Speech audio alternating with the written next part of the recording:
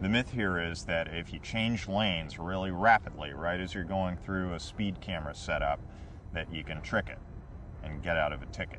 I think there's three ways that this myth could be true. I think either switching the lanes, moving laterally, fools the radar into giving a false reading, or switching lanes pulls you out of the camera's field of vision, or switching lanes gives the camera a blurry picture. I think it's one of those three things. Well, they all involve the same maneuvering of the car, so if it works, it'll show up. So will a rapid repo give the camera a no-show? Jamie, you are good to do lane change. Roger, coming on. To test this myth, Jamie needs to be nimble, not fast. It triggered.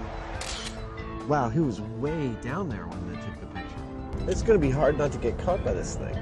That's what it's designed for. But Adam's not done yet. He thinks Jamie has yet to hit the mark. I saw the flash happen about 5 feet after this point. So my thinking is, to see if the lane change will work, we should have him change lanes about 5 feet that way. But no matter where he changed lanes, We got a ticket. Jamie's sideways shuffle kept coming up short. Got the picture. Perfect! It caught the picture just as he was swerving. Ticket? No ticket. Your swerving was beautiful, but you got a ticket. It's busted.